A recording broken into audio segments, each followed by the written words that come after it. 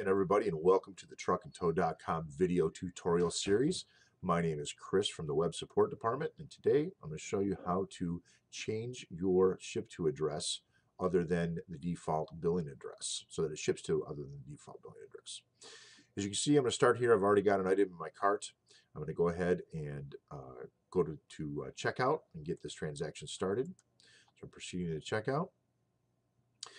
If you're a brand new customer, this is where you would create your account. If you're an existing customer, you can log in here.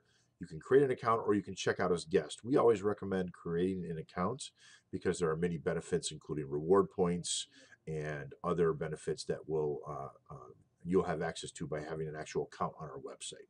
So I'm going to go ahead and click create an account. This is where I would put in my first name,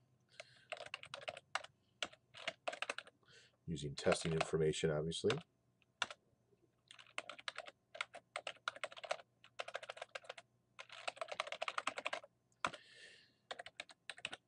So as you can see here, I'm putting in an address of 12345 Main Street as my billing address. Now remember, the billing address has to match the address that's on the credit card statement of the credit card that you're going to use for your transaction today. Otherwise, you may have trouble getting the credit card through. So that's a very important thing to remember. So here we are. No, that's not good.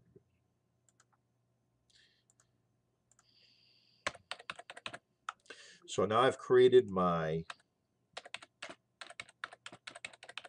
bill to information, and of course it asks me also to put in a password, so I'm doing that now. Okay, and now right here I can say you can also ship to this address, or I can say I need to ship to a different address. So since we're trying to get to a different address today, I'm going to click that button. It's going to take my billing information. As you can see here, it took me to step 3, which is now the shipping information.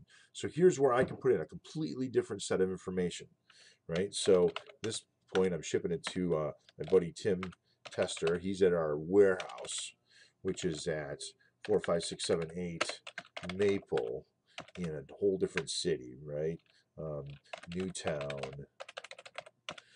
Arizona, how about, or Alabama, even better. Right? It requires you to put in, all the information for that second address. So make sure you have the right, information in there. I can also actually, if I wanted to decide to use this as my billing address, I can click here to do that. Once I hit continue, it should give me a shipping option for that address. And as you can see over here, your billing address is here. Your ship to address is here. Now, if you already have an account and you want to change, that's a completely different scenario. Let me go ahead and log into my test account here.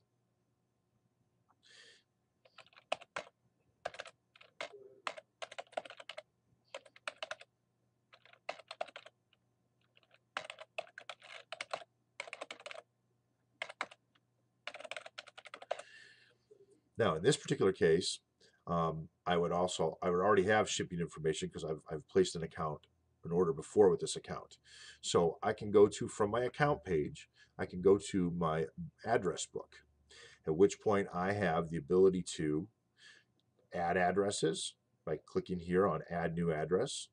I can see the addresses I already have set up in the account, right? And I can change them if I want to. In this case, you can see that the address and for the billing and shipping matches. So say I want to add a new address for my ship to. So I'm going to click add new address. It's going to allow me to put this information in. And of course, we always ask for phone numbers for each one of your addresses so that we can call if there's any delivery issues or anything like that, right? Street address. So here's my new address. So I'm going to put it as 5555 Washington Street in this town.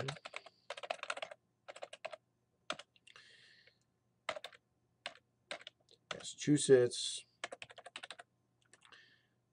Now here, if I have the option to save this as my default shipping address by clicking this right here.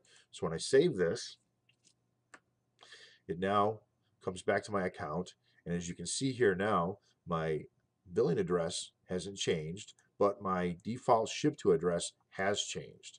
So if I were to go into the shopping cart right now and place an order, that will now be my default ship to address. And I'll demonstrate that here real quick by just taking what I have in my cart, proceeding to checkout. You'll see that there is my regular billing address that we saw in my account. I can also say ship to this address right here, or I can say ship to a different address, hit continue, and it's going to give me a drop-down menu of all the addresses I have in my account. As you can see here, here's the 555 Washington Street address that we just made.